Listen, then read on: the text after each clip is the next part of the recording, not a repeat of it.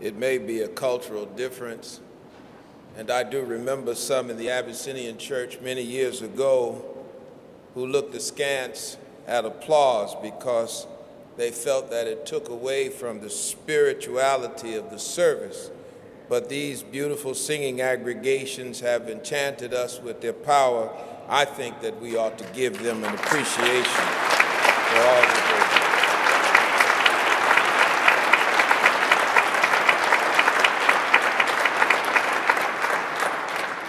do. Rabbi Davidson and Brother Stryker, to all of you who lead this great temple of worship, to my beloved brothers and sisters, officers, Balboa, Olive, and Thomas, and those who follow them in their leadership, Mr. Davis, Jr., and the choir from Abyssinian, I bid you all, my beloved sisters and brothers, good evening. I was sitting with Rabbi Davidson, and he offered me the prayer book. And I think he was troubled that I was not following along with the service. And he said, "You want to meditate?" And I said, "Yeah, because there are rare opportunities when I actually get to participate in worship. And what I'm doing when I'm sitting there is not ignoring the prayer book, but trying to find the Spirit. God is a spirit. And they that worship God must worship God in spirit and in truth. God cannot be depicted in any form. No person knows what God looks like. And we should not attempt to identify God with any cultural pattern, any racial description, any ethnic background. We have to recognize that God is a spirit, and we all search for that spirit. We seek that spirit, and we find it in interesting ways. I might find it while listening to this great choir. I might find it by a moment of meditation as I hear you read the words of Dr. King. I might find it as I am in my own prayer. And we know when the Spirit touches us because it moves something in us. And I'm always talking about how the Spirit expresses itself. It's tears, it's laughter, it's applause, it's, in some traditions, foot stomping. It's a number of ways, but we always know when deep speaks to deep. And we know the power of that spirit. In fact, it was Abraham Joshua Heschel who said that times like these call for high moral grandeur and spiritual audacity. Spiritual audacity. So I'm looking for the Spirit, beloved, and you read just now from the writings of Dr. King how when he felt most discouraged and how he was wondering how he could continue his struggle for civil and human justice, civil and human rights, he said that the power of the divine spoke to him. It spoke to his spirit. And often it has spoken to many of you, telling you to stand up for what you know is right, telling you not to tolerate injustice, telling you to risk your lives and your fortunes on the cause of the betterment of humanity. And I want to pause now and thank every man and woman listening to me who has taken the risk of the Spirit and done the unusual things for this world. Those of you who have spoken out against injustice and immorality. Those of you who have stood up for freedom, no matter what the race, ethnic background, or religion of a person truly is. I want to take a moment and thank you for standing up for that which is right, and being one of high moral grandeur and spiritual audacity, because the spirit can get you in trouble. I remember, as many of you do, the words of Martin Emanu-El when he said that they came, paraphrasing, for the socialist, and I did not speak up because I was not a socialist. They came for the trade unionist, and I did not speak up because I was not a trade unionist. They came for the Jews, and I did not speak up because I was not a Jew. And then they came for me, and there was no one left to speak up. Thank you to all of you who have gathered in the memory of Martin Luther King Jr. and have taken the risk of the Spirit to speak against injustice, intolerance, unfairness, any form of bigotry whatsoever. And I think that tonight, for those listening and those gathered, that we ought to, in a word or action of appreciation, give ourselves a round of applause for the memory of Martin Luther King Jr.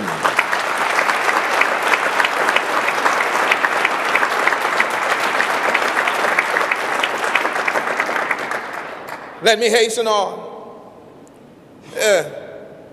The recent events have shaken the world.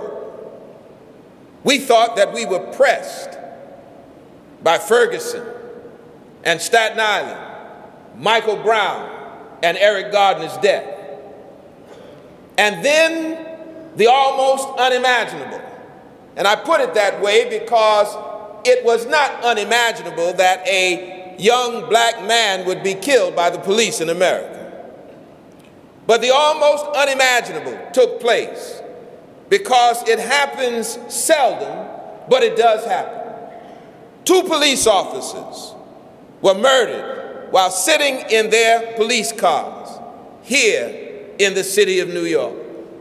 That shook up everybody.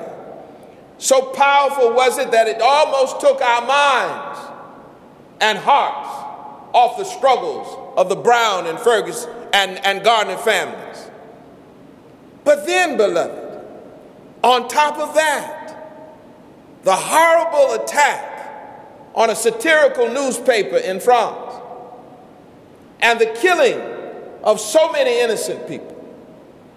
But even more than that, an attack on a market store and the blatant murder of Jewish persons so shook the world that it took our minds not only off the police officers, but off of Ebola,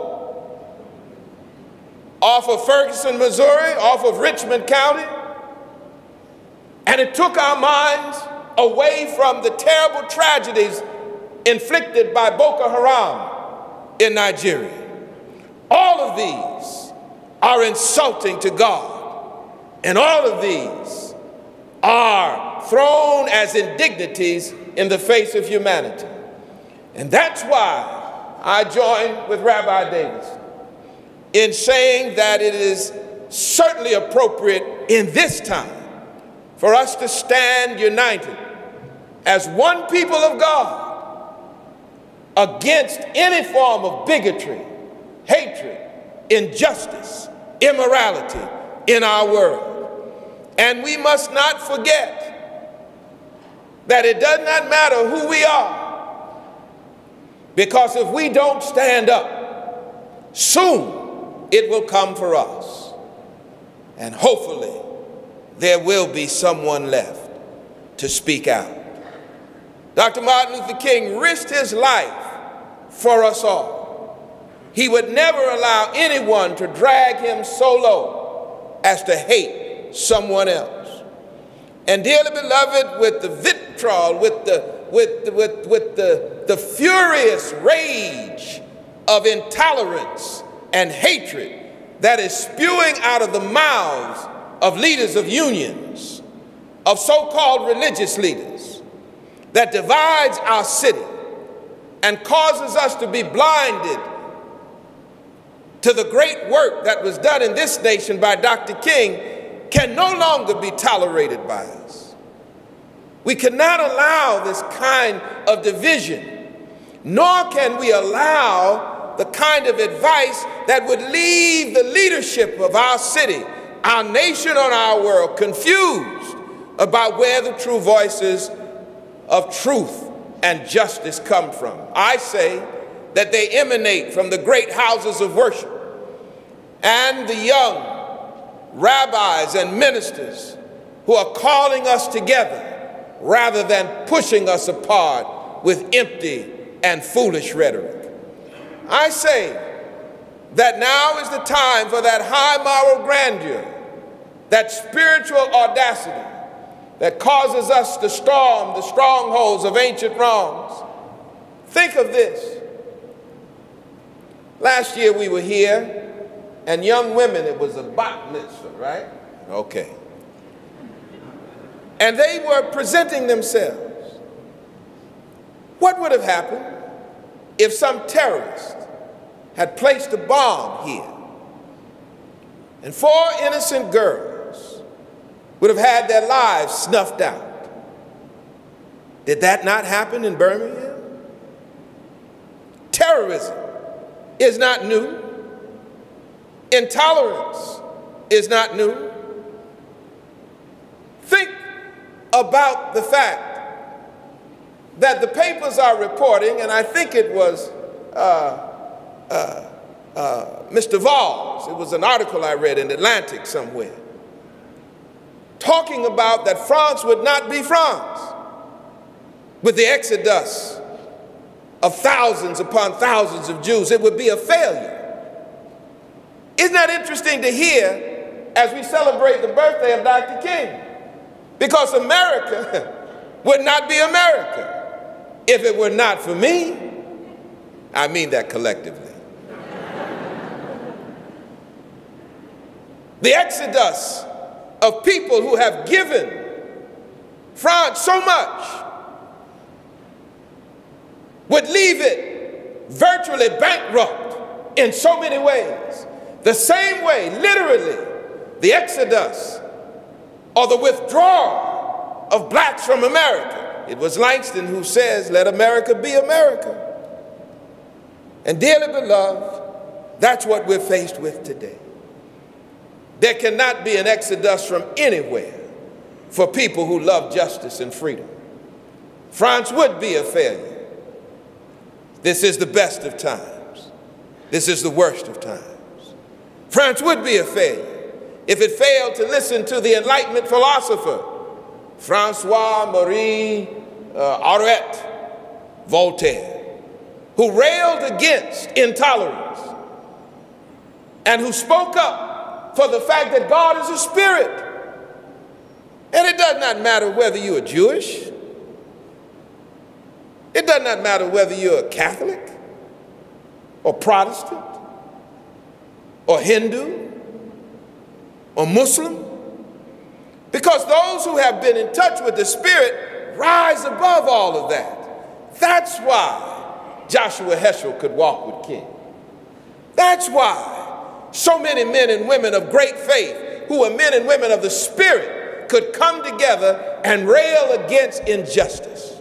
And that's why, even though it's not perfect yet, since the life and work of Martin Luther King Jr., we live in a more perfect union. I would say that for those of you who get an opportunity to see the film Selma, and by the way, you can come to Abyssinian on Monday around 2 o'clock. We will be showing it in the sanctuary. And I think it would be poorer if some of our Jewish brothers and sisters didn't show up. So come on. And what's more important to all of us is free. Though you're coming into a Baptist church and we may take an offering.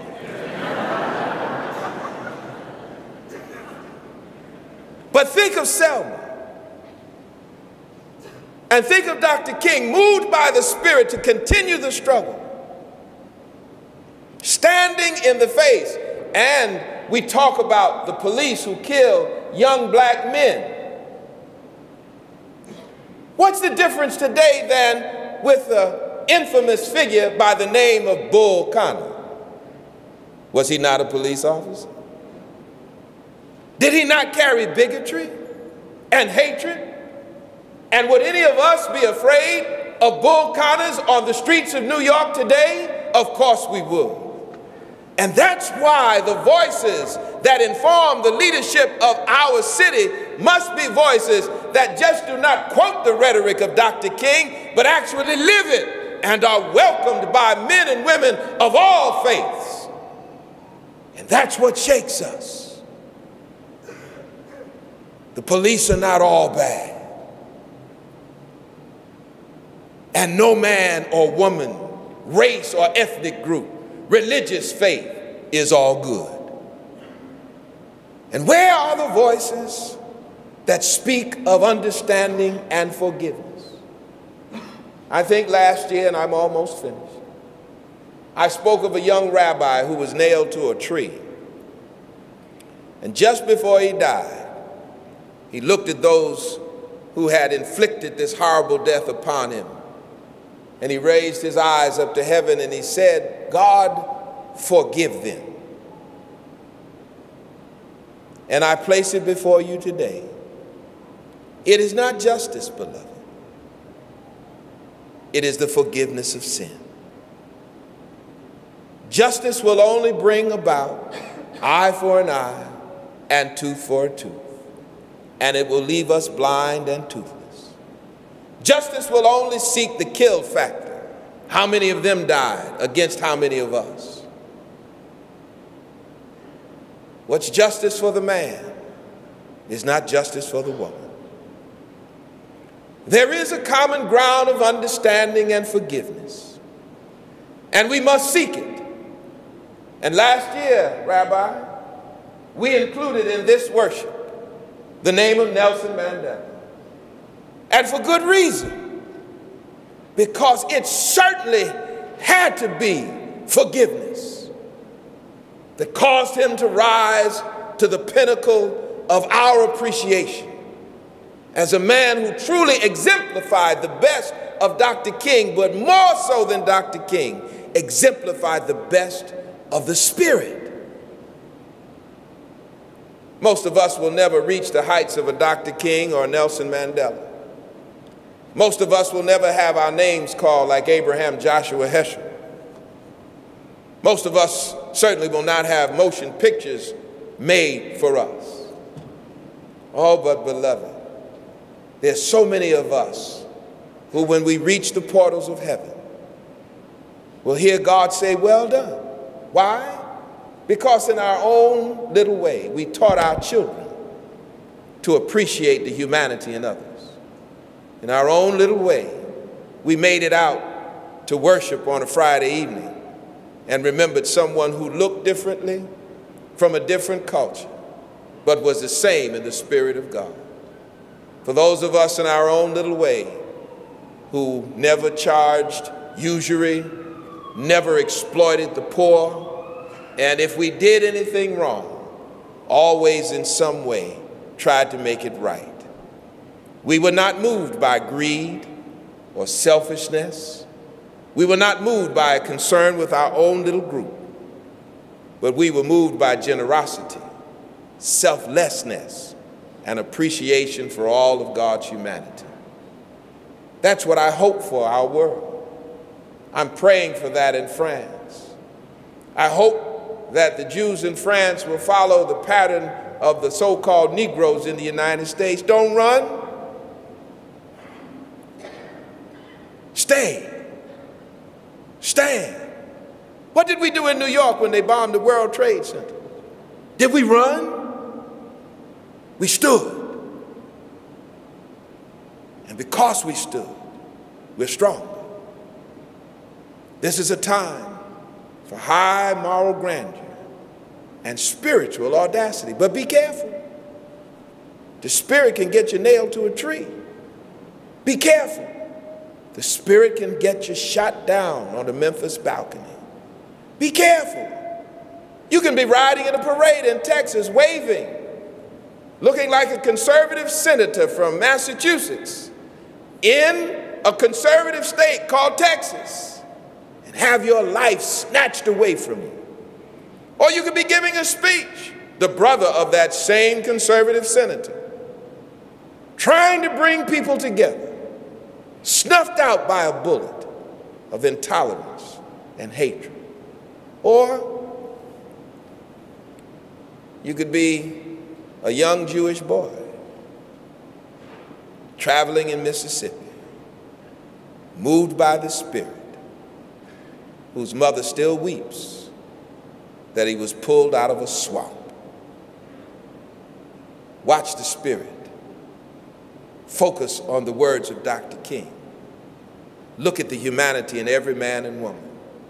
And we will overcome the terror in France. We will overcome the terror in Staten Island. We will overcome the terror in Ferguson. And we will continue to build a more just society and a more perfect union. To God be the glory. Great things he has done, is doing, and will continue to do.